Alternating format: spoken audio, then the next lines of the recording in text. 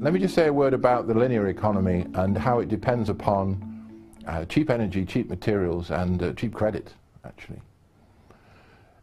In the post-war era, we had all of those things. It was quite remarkable. The petroleum revolution was fully underway, so that the price of oil was around, in today's money, about $20 a barrel or less. Materials were in abundance because the war effort had upped production of all sorts of metals and plastics and all the rest of it. And there was a customer base that was keen to get away from the restrictions of rationing and the destruction that had been wrought in the Second World War.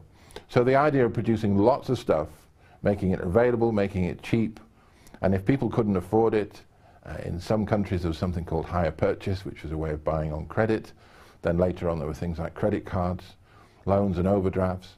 The idea was that you could have it now and pay for it later, because employment in these years was also booming, so there was no trouble really in paying it all back. You could have it now, buy now, pay later, enjoy it all.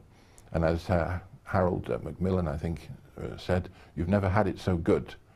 So this was an era which I think everybody in the more developed nations enjoyed post-war, which was around cheap energy, cheap materials and cheap credit.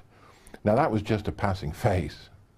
You know, that wasn't the natural state of the world. That was a particular thing that happened, particular coming together.